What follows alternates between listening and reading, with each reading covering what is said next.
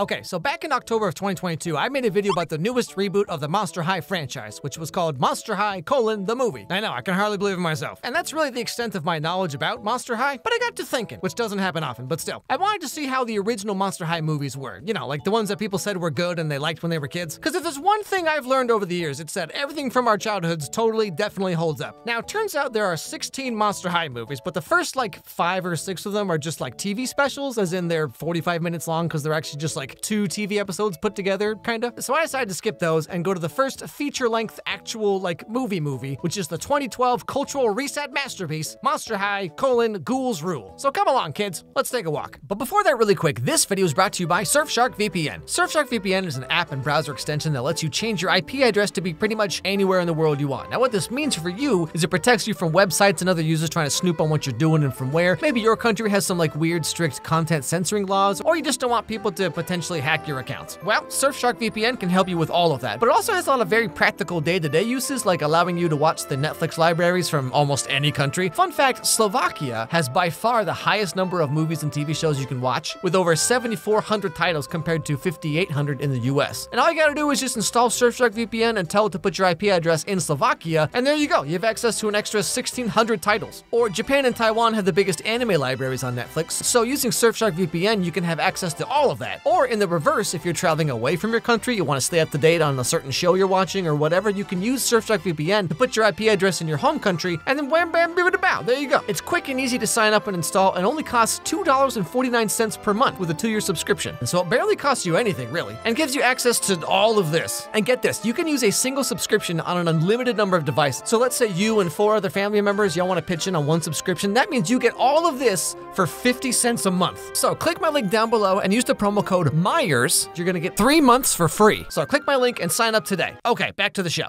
Now, unlike the newest reboot movie, the original Monster High movies had Frankie Stein as like kind of the main character, having just been created like a week or so ago. She's the new kid in school, and she, along with all of us, gets to learn about monsterhoodness-ship, like Halloween, for example. Sound the alarm! The alarm! Halloween is fast approaching. Yes, Halloween! The one night each year the human menace sets out on a single mission to capture and torment monsters of all kinds. Led by their vicious monster hunting hero, Van Hellscream. Expert.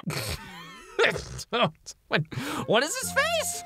I thought 2000s Barbie movies were scary. This movie's just coming out swinging. This is kind of like those Dare videos about peer pressure or whatever they showed us back in like 5th grade, you know, where it's like, some people will try to pressure you into doing things you don't want to do. Hey Jennifer, my parents are gone this weekend. Want to come over and fornicate? Anyway, so the whole video is about how Halloween is coming up, and that's bad for monsters because that's the day humans go monster hunting or something like that. But Frankie's a little confused about all this. Halloween is only days away. But my magazine said this is a fun time with costumes and candy and— Frankie, these normie magazines are jammed full of lies. Yeah, come on, Frankie, you can't trust anything magazines say. Freaky signs he's falling for you. Clue number 1, he seems distant all of a sudden. What? Clue number 2, he punches a lot of drywall.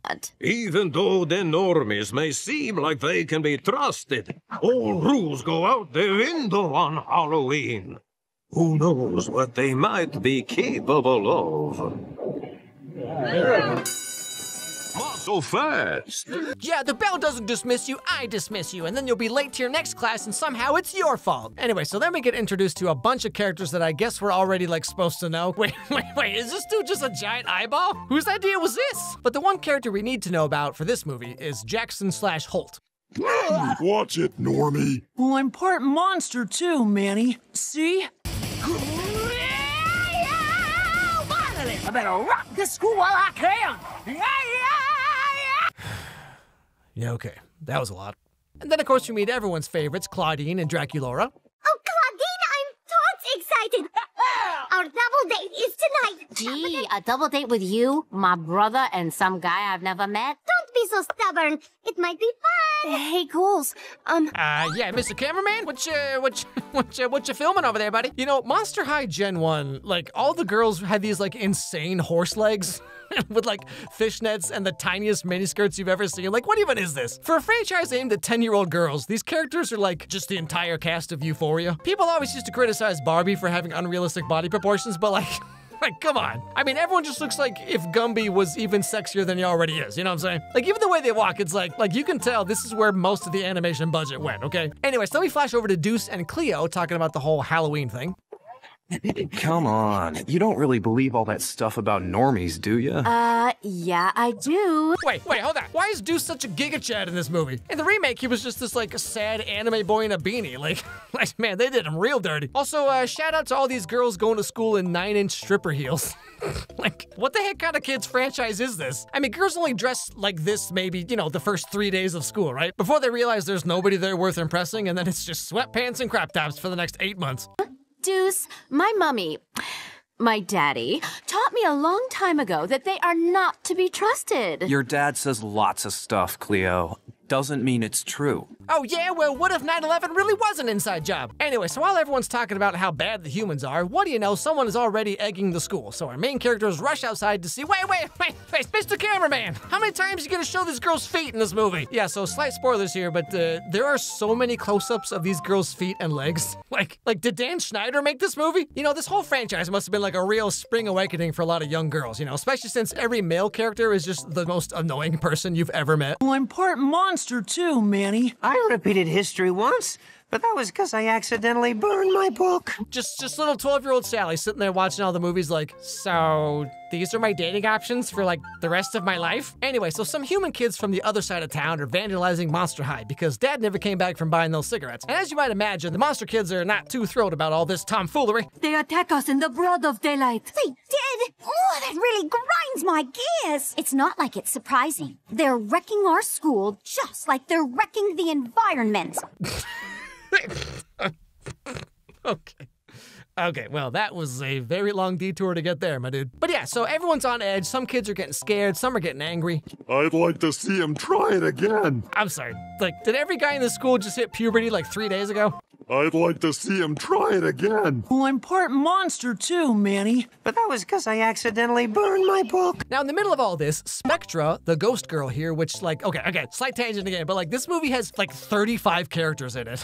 And, like, I guess we're just supposed to know who they all are. I didn't realize I was watching the Avengers Endgame of kids' movies. Anyway, so Spectra says that she found something interesting in the old catacombs beneath the school. So, naturally, Frankie goes to check it out by getting help from Operetta, another character who shows up for, like, 4 minutes. And, like, they go through a maze, they cross an old death swamp, and they arrive at the secret, long-forgotten Halloween museum room. What the heck kind of school is this? This kind of makes Halloween look fun. Welcome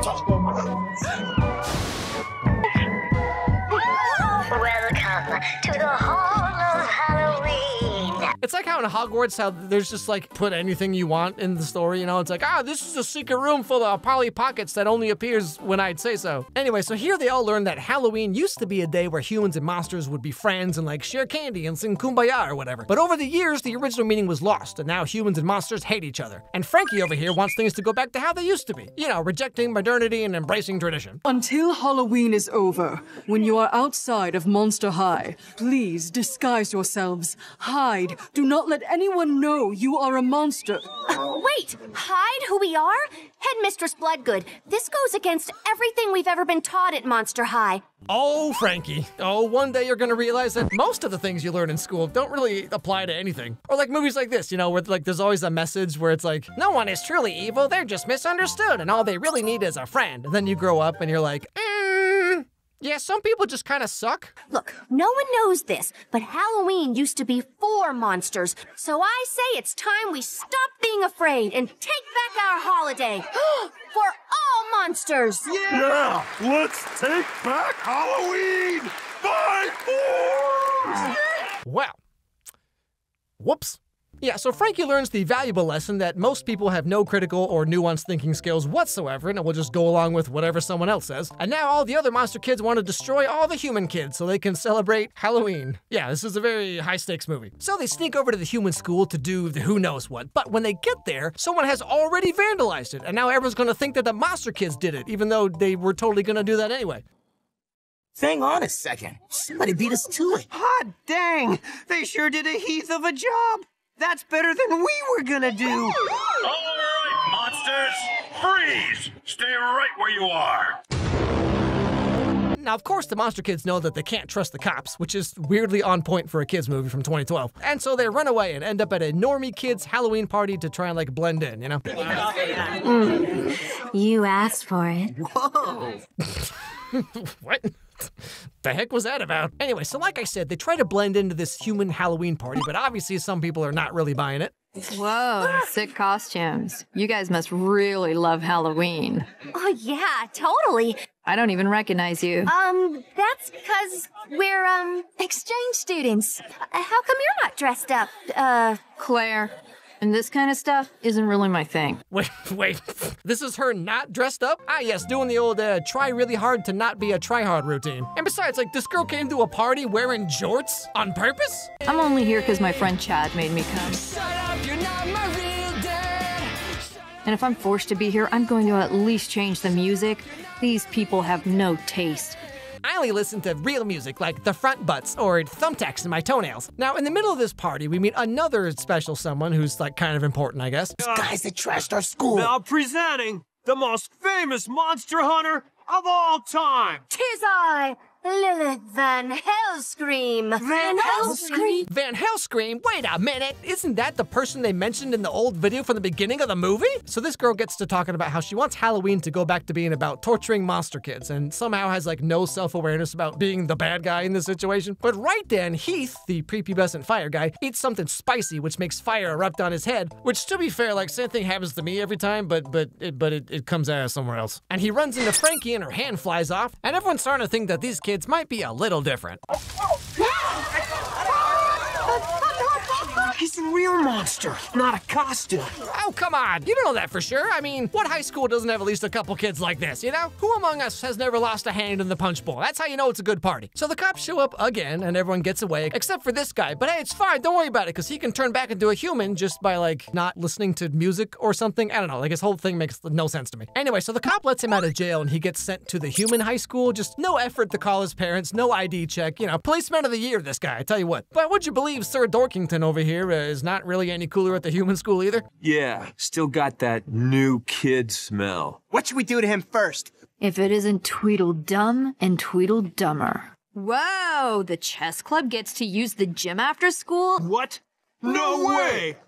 No way! So long story short, everyone is concerned about Holt, and rumors are circulating that he's the one who's been vandalizing the human school and doing all these Halloween shenanigans. And Cleo, if you can believe this, okay, she doesn't like the fact that the spotlight is not on her anymore, so she finds a way to make herself the main character. I just received an email from Holt. What? He is behind all these pranks on the normies, and that he will be communicating through me. Cleo, you rock!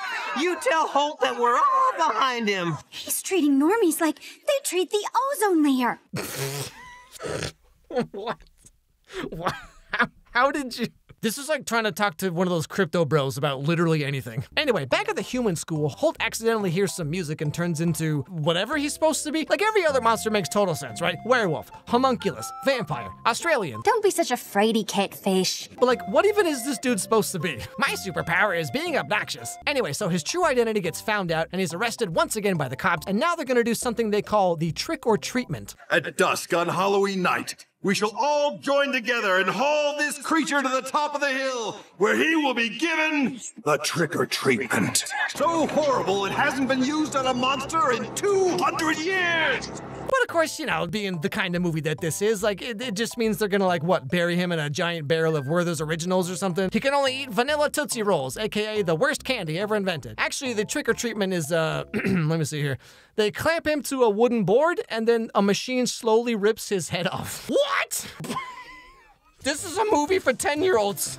What the heck is this? Now, seeing this, the Van Hellscream girl from earlier suddenly realizes that things are getting very real and very serious, because guess what? She's the one who's actually been vandalizing the human school the whole time. You see, turns out she's actually not a bad guy, okay? She just wanted the monsters to get blamed for everything so she and her friends could, you know, hunt them down and torture them for fun. Well, sounds like someone just needs a friend. And also, the one who's been spreading the rumors about Holt was Cleo the whole time, because she just wanted attention. But all the same, it's finally time to come clean and tell the truth. I just wanted things to go back to the way they were in the good old days, and I was tired of being treated like a second-class citizen. We don't want Holt to get the trick-or-treatment.